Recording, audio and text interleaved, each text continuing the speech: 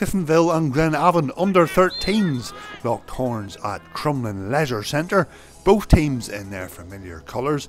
That's Cliftonville in the red and Glenavon in the blue. The Lurgan Blues were the first to have a shot, however this long-range effort didn't trouble Ross Regan in the Cliftonville goal. Down at the other end, good midfield play from Ryan Barnes and Kenzie McMullen led to a good opportunity for Sean Moore, whose shot thundered against a crossbar.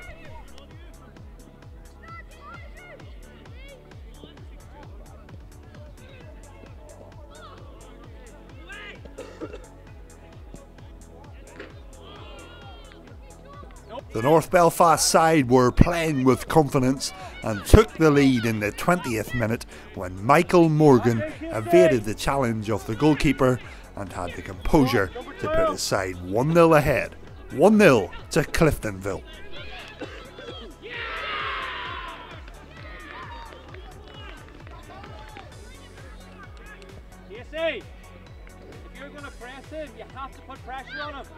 With the wind in their sails, Cliftonville almost made it 2-0 when Curtis Murphy cut inside from the left.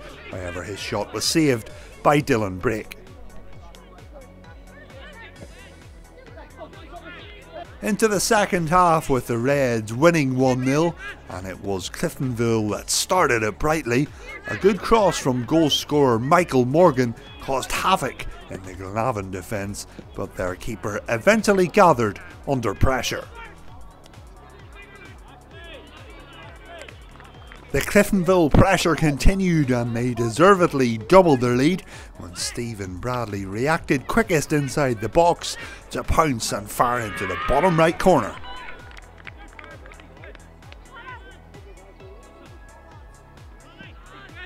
"2-0 almost became 3-0 and Stephen Bradley almost added to his tally, but Dylan Brake was kept busy and got down well to save.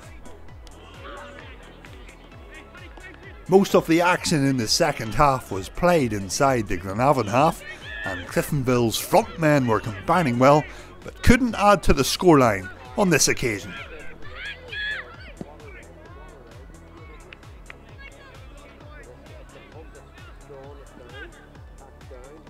The Reds did eventually make it 3-0. O'Neill's clever through ball found Sean Moore, who finished well at the back post. At full time it finished Glenavon 0, Cliftonville 3.